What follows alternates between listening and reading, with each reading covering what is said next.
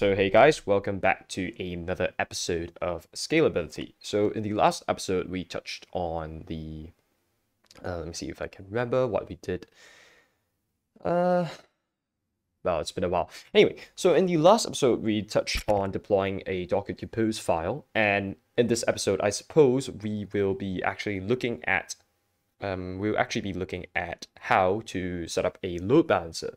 So firstly, what is a load balancer? A load balancer is simply a utility that distributes load between multiple systems. So let's say I have like 3 web servers running, right? And we are running our API application on these web servers. And hypothetically, let's say our API application can only serve, let's say, 1 request per second, which is absolutely horrendous. But let's just pretend for 1 second. So what if let's say we have 3 requests hitting per second? Well, obviously, one web server isn't going to do. Our users are going to experience like terrible performance, like, they're going to lag and they're going to absolutely hate it.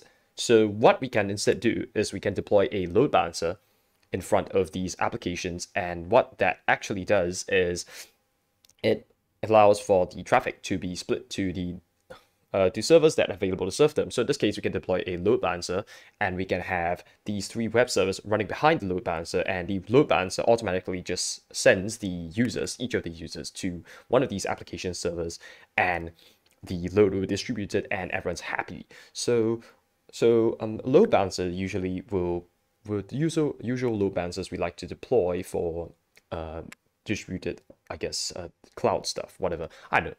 For these scalable applications, we like to use stuff like Traefik, which is actually really simple to use because we are running it in Docker, and it actually connects to Docker runtime and deploys your containers. The other one we like to use is probably Nginx. That's a bit more complex to configure, and possibly even Caddy. So I guess in this case, we will be looking at Traefik. So I have no experience with Traefik at all. I've mostly used Nginx and Caddy. But I suppose we can both learn, both, I guess, because you're watching me. We can both learn something about this. So let's go to a browser and we have a look at Traefik, shall we?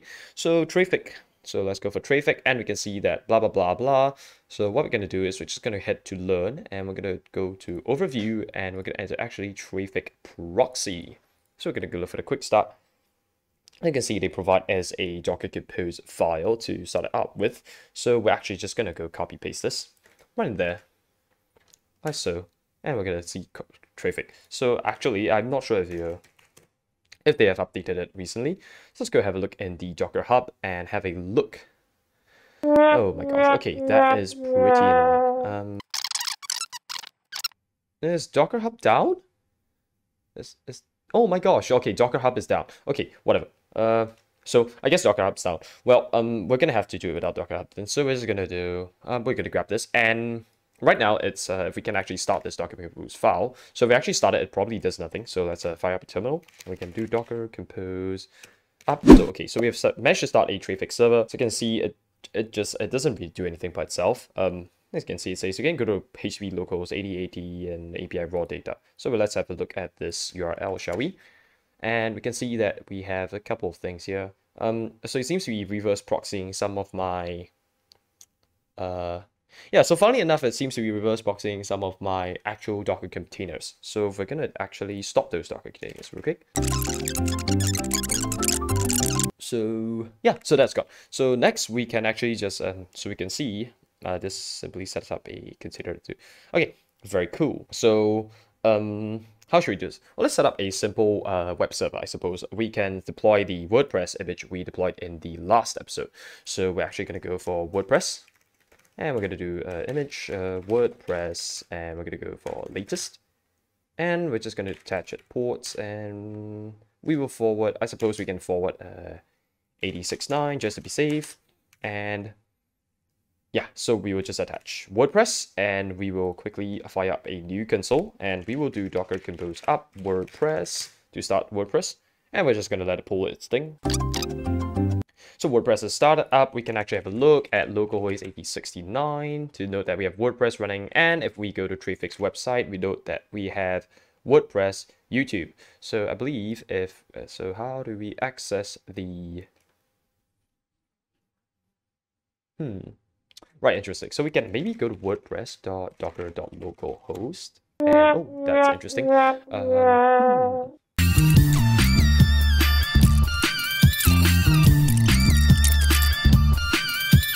Who am I .docker.localhost? I don't know why that actually doesn't. Oh, I need to update the host. Yeah. So okay. So that's probably why. Let's do that actually. Labels. And we're going to, yep, so, okay, so we're going to do a WordPress. And if we quickly do a Docker Compose down here, and we kill the Docker Compose here too. So we're going to do Docker Compose up. And I believe, okay, so I believe if we have a look, Traefik has discovered our host, and we can actually join it now. And as you can see, we are able to attach WordPress. So what if we start another, I guess we can literally just start more host. So let's say I don't know, we have a, I don't know, what's PHP my admin? I guess we can start at PHP my admin. PHP my admin latest, and we can have, we don't even need to forward any ports. Let's do labels. Just do this. And we're gonna do, change this to PMA. We do Docker Compose down, Docker Compose up. Start that. Right. Okay, so we started Docker Compose. So if we reload this, we can actually see.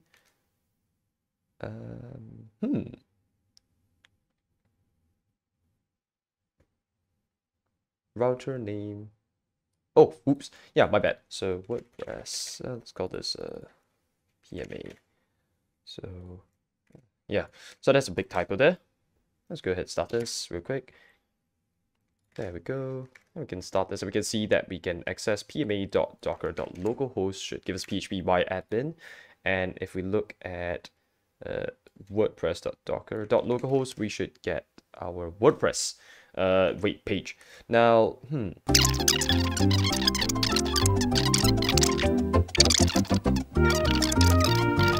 yeah, we need to deploy replicas equals 2. So deploy replicas 2. Yeah, so what this basically does is just starts like 2 instances of it. So we can do Docker Compose up.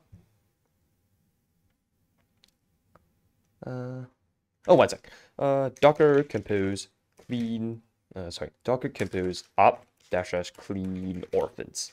So that just gets rid of that warning because basically, oh, whoops, I seem to have mistyped Docker Compose.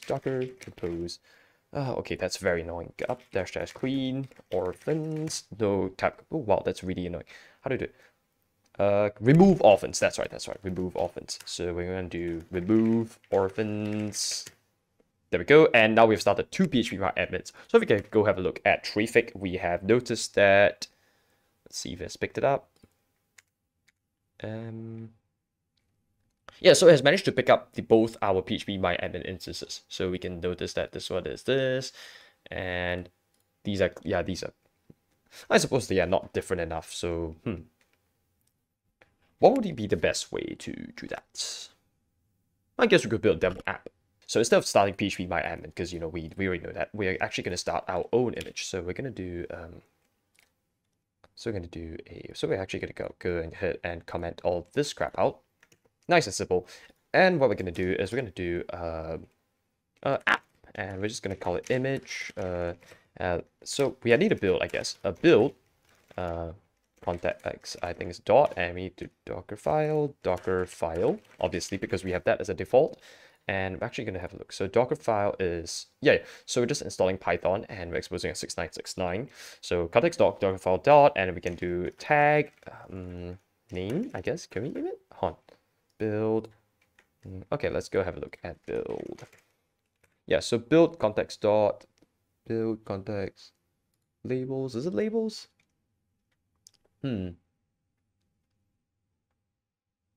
Whatever, it's fine. I guess we don't need to do build. So we just built it here, and we don't actually need to specify the docker file if it's the same.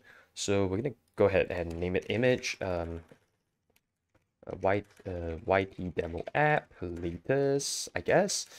I'm going to do that, and we're gonna actually expose the ports just to be safe. We're gonna do Actually, no, we don't need exposed ports because we're using Traefik load balancing.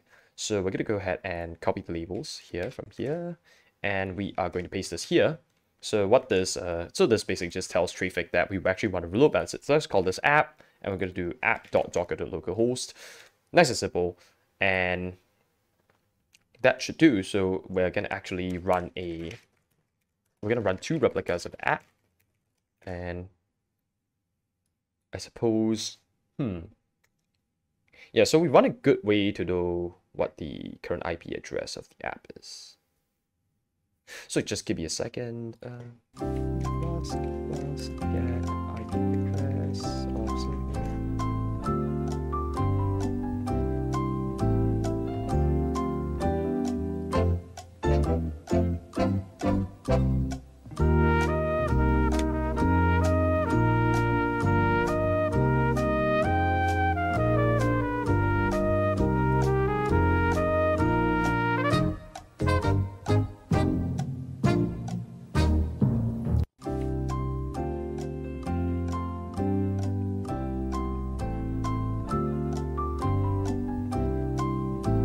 So if we do this and go ahead, stop this.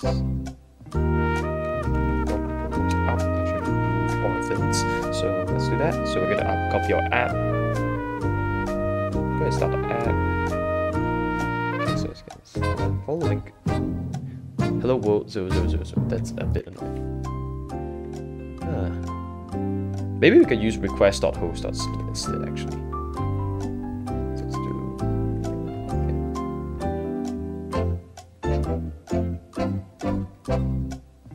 Yeah, let's go force kill that. Okay, so shit, I don't think it built it. Docker continues. Stretch help. How do we do build? Dash build, yeah. So we just need to do a remove orphans dash build. So build our app because we updated our files. That's probably a better way to do this. We can bind mount it, but I'm too lazy to do it. So if we open this up, we should, yeah. So what's that do 1803, and if we do app.docker.localhost, and okay, so we actually don't know which instance is getting hit right now. That's a bit. No, we do. So as you can see, so I'm gonna quickly reload this page. So app.docker.localhost. So if we write a request on this, we hit app number 1. If we write request again, we hit app number 2. So as you can see, Traefik is actually doing our load balancing for us. So I suppose that will be all for this episode. I don't really, if you want to go into depth on Traefik, I suppose I might release a future episode describing how to configure it, but for now, this should be pretty good actually. So that's a really simple way to scale up your applications. Hope this was informative, and yeah, I'll see you in the next episode. Thanks for watching. Goodbye.